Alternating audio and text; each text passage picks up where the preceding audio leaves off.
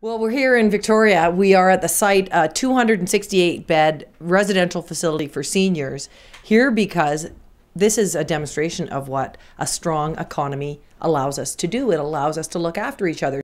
One of the unique things about this project is it has an element of licensed dementia housing, which is to assist those that suffer from dementia, and it allows those residents to be in a neighborhood and a house where they have similar neighbors, and actually it's been discovered that this extends their life and independence by them being able to be in this special, unique environment together. So we get out there, we create jobs in the private sector.